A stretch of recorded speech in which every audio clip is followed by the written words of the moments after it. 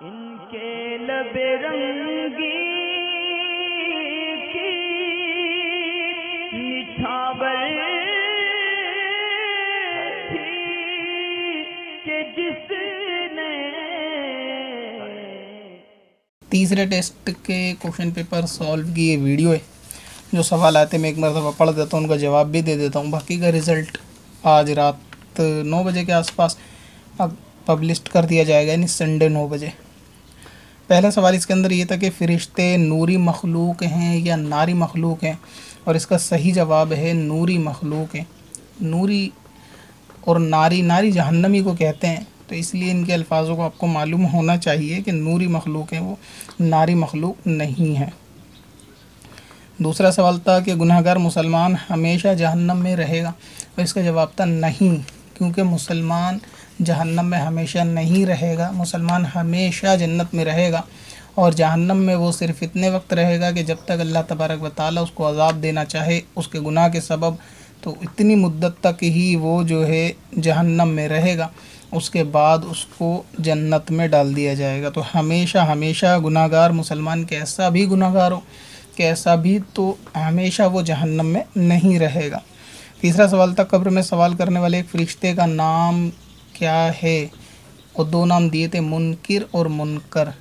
تو اس کا صحیح جواب تھا منکر نکیر.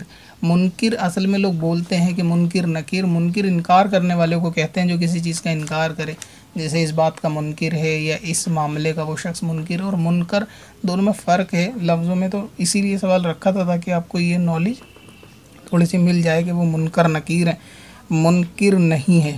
چوتھا سوال تھا فرشتوں کی توہین کرنا کیا ہے، اور اس میں 2 آپشن تھے، کفر یا حرام. تو فرشتوں کی توہین کرنا، ان کے ساتھ مذاق کرنا، یا ان کو برا بھلا کہنا، یا کسی کی ادنا سی توہین بھی فرشتوں میں کرنا، یا ان کے ساتھ اس طریقے کے مذاق کے جملے جو ہم لوگوں کے ساتھ کرتے ہیں، شان گھٹانے والے ہوتے ہیں جو، تو یہ تمام باتیں جو ہیں وہ کفر ہیں.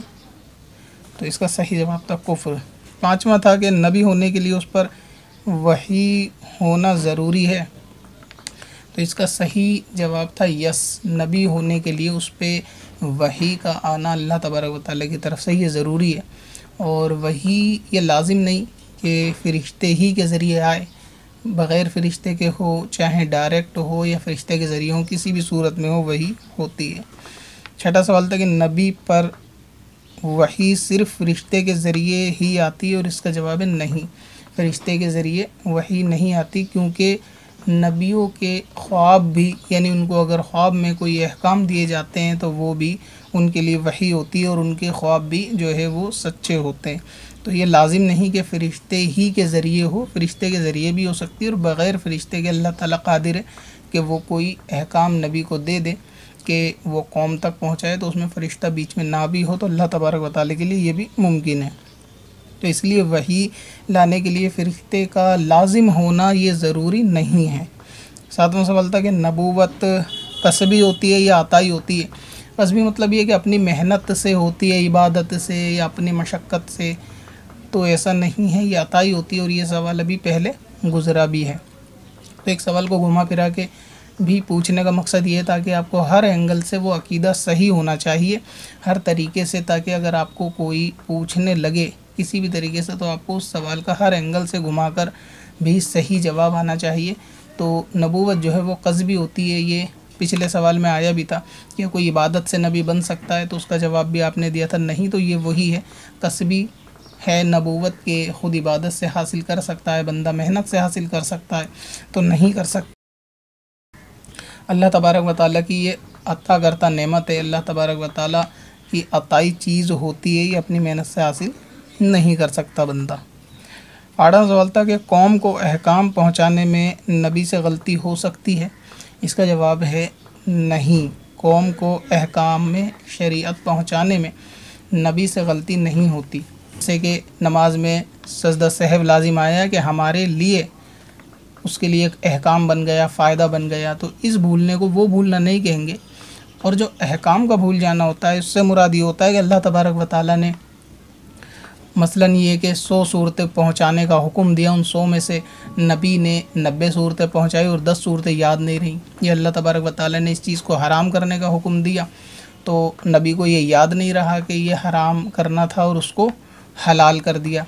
ये अल्लाह तबारक व तआला ने 10 अहकाम दिए, उसमें से नबी ने 3 को छुपा लिए और छिपाने के बाद बाकी 7 को जो है ना वो बयान कर दिए। तो ये सब सूरतें हैं कि जो अहकामात में भूल, ख़ता और गलती होती है, ये नबी से मुमकिन नहीं है कि अल्लाह तबारक व तआला ने जो अहकाम नाजिल किए नबी ने बिल्कुल वैसे ही पहुँचाए अलैहिस्सलातु वस्सलाम। और इसी तरीके से जो अल्लाह तबारक व तआला की तरफ से जो कौम को अहकाम है नबी ने उसमें से कुछ भी नहीं छिपाया। तो इस तरीके से नबूवत का जो मनसब है वो बीमारियों से पाक होता है कि नबूवत के मनसब बिल्कुल ऐबों से और बीमारी से पाक होता है। लेकिन हुज़ूर अलैहिस्सलाम को छोटी मोटी तकलीफ़ों का होना, जैसे बुखार वगैरह का होना, ये साबित है। तो इसका ताल्लुक़ जिस्म के साथ है, इस पे नबूवत पे कोई या नबूवत के मनसब पे कोई इससे असर नहीं होता। सवाल ये था कि कौम को अहकाम पहुँचाने में नबी से भूल होती है, तो वो नहीं होती। कौम को अहकाम पहुँचाने में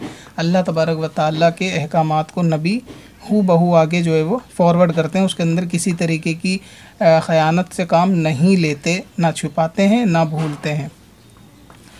नंबर 9 था कि इब्लीस फ़रिश्तों में से था, तो इसका जवाब है नहीं, फ़रिश्तों में से नहीं था, जिन्नात में से था, अगरचे फ़रिश्तों को। 10वां ये कि कुरान में टोटल सूरतें कितनी हैं। सही जवाब था 114। गालिबन सबको मालूम ही होगा, लेकिन जिनको नहीं मालूम होगा क्योंकि चैनल पे न्यू मुस्लिम भी हैं तो उनको भी अंदाज़ा हो जाएगा कुरान पाक की सूरतें 114 हैं। जो लोग इस वीडियो को पहली मरतबा देख रहे हैं, मसाइल शरीयत चैनल पर हफ्ते की रात 9:50 पर ऑनलाइन इस्लामिक टेस्ट होता है और टेस्ट होता है इस साइट पर test.sms.warsi.com। 9:50 पर ही इस साइट के ऊपर क्वेश्चन पेपर शो होगा, उससे पहले शो नहीं होगा। लिहाजा टाइम पर जाएं, रिफ़्रेश करें, रिफ़्रेश करने के बाद अपना नाम भरें, नंबर भरें, 10 सवाल आएंगे, उनके ऑप्शनली जवाब होंगे टिक मार्क वाले, उनको टिक करें और सबमिट करें। इससे पहले अपने फ़ोन के अंदर ईमेल आईडी डालकर लॉगिन रखें और 10 टेस्ट मुकम्मल होने के बाद सबसे ज़्यादा नंबर जिनके आएंगे 100 में से, उनमें से 3 विनर्स को, यानी फर्स्ट सेकंड थर्ड मेल में से और फर्स्ट सेकंड थर्ड फीमेल्स में से जो है वो इनाम दिया जाएगा। इसके अलावा 5 रनर अप मेल और फीमेल में से उनको भी इनाम दिया जाएगा। ये पहला सीज़न है, इसके बाद इंशाअल्लाह ताला दूसरा सीज़न शुरू होगा। तो जिन्होंने टेस्ट नहीं दिया वो बीच में भी पार्टिसिपेट कर सकते हैं, अगर बीच में करना चाहें। जिनके 1-2 टेस्ट छूट चुके हैं वो भी इसमें हिस्सा ले सकते हैं। विनर की किसी न किसी लिस्ट में मुमकिन है कि आ जाए, रनर अप में ही आ जाए, वरना अपने इल्म में इजाफ़ा जो है वो ज़रूर होगा। जिनको इस बारे में मुकम्मल जानकारी नहीं है कि हिस्सा कैसे लेना है, वो लोग यूट्यूब पर सर्च करें मसाइल शरीयत ऑनलाइन इस्लामिक टेस्ट, तो जो वीडियो निकल कर आएगी आप उसको देख लें, उसके अंदर मुकम्मल जानकारी है और टेस्ट देना कहाँ है, उसका लिंक कहाँ है, तो उसके लिए हेल्प डेस्क की वीडियो देखें। वरना हर वीडियो के डिस्क्रिप्शन में, इस वीडियो के नीचे डिस्क्रिप्शन में भी एक हेल्प डेस्क का लिंक है और वो लिंक भी आसान है, helpdesk.sms.warsi.com। पत्थर में असल वाले पुरनवार